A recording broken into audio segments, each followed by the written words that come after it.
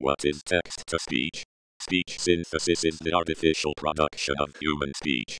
A computer system used for this purpose is called a speech computer or speech synthesizer, and can be implemented in software or hardware products. There has been a long history of text-to-speech since 1779.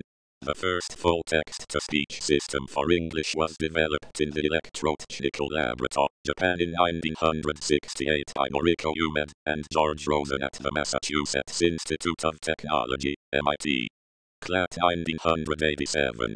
It was based on an articulator model and included a syntactic analysis module with sophisticated heuristics.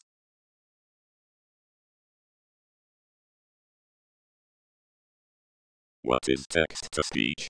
Speech synthesis is the artificial production of human speech. A computer system used for this purpose is called a speech computer or speech synthesizer, and can be implemented in software or hardware products. There has been a long history of text-to-speech since 1779.